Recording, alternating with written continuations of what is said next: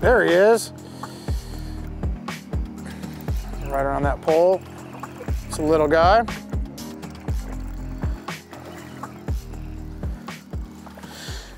A little Neko rig fish.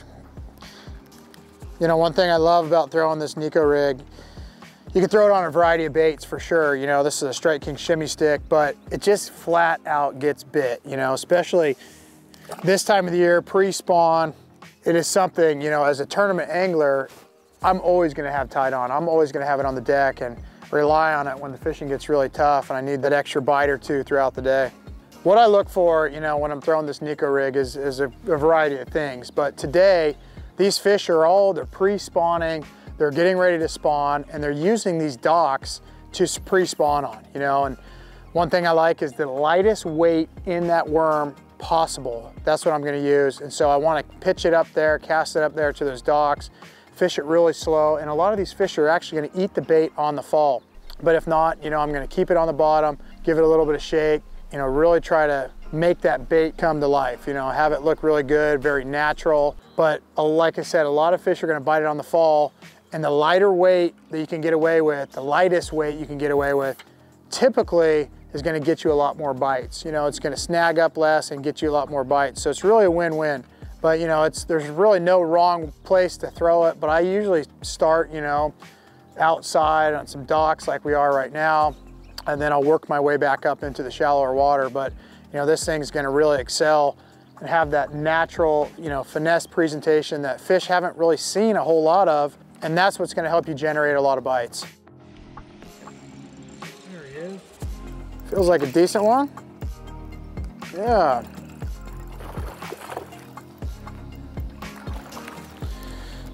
Nice little pre-spawn largemouth. Look how fat that thing is.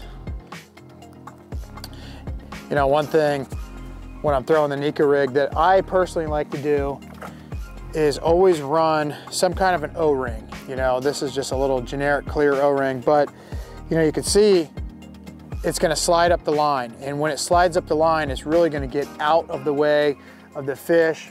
You know, and I feel like the hookup ratio goes really high. You know, I mean, you're gonna hook a lot more of these fish, where if the bait's gonna be pegged and stationary to the hook, you're gonna lose a lot of those fish. So that's something I always do. I feel like it's really important.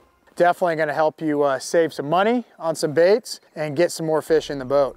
You know, so one thing for me that's really important when you're throwing this Neko rig is the setup. You know, the right rod, the right reel, that's gonna be crucial to landing and hooking some of these fish. And you know what I like a Daiwa Tattooly Elite rod. This rod's a 7-foot 1-inch drop shot rod. It was actually designed by Brent Ayler.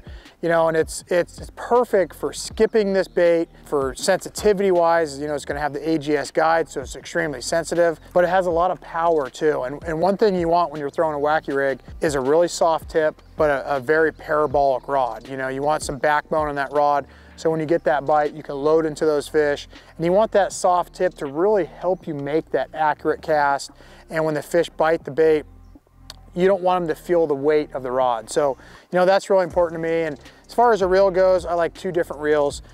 This is the new Daiwa Exist, a 3000 size, absolutely the flagship reel from Daiwa. Very smooth, you know, it's got an amazing drag. But I also like the Daiwa Tattooly LT. You know, it's a light and tough reel just like this here.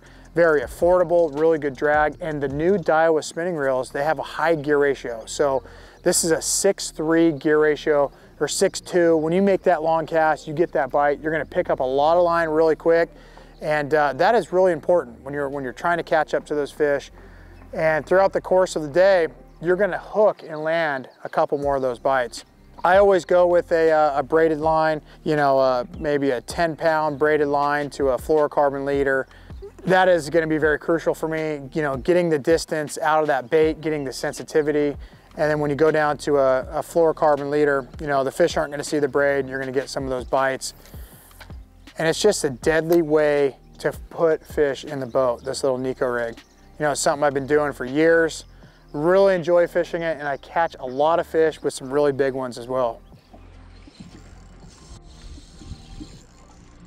Little fish. You know, it's so important when you're throwing this light line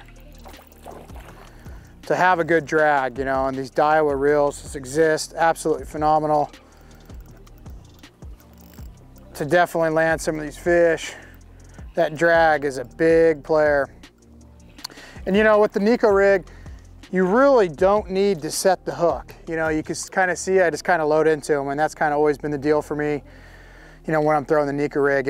And one thing that I love, this is a new hook from Owner. This is the Sniper Finesse Neko rig hook, you know, and it's just a perfect hook. It's got the right bend. It's a little bit longer of a shank, but what that does is you don't miss fish pretty much. I mean, the shank will always hook them in the roof of the mouth. And I find that when I'm throwing this hook, especially with the Neko rig, my hookup ratio goes through the roof. I land a lot more fish, hook them, and at the end of the day, I'm a lot happier.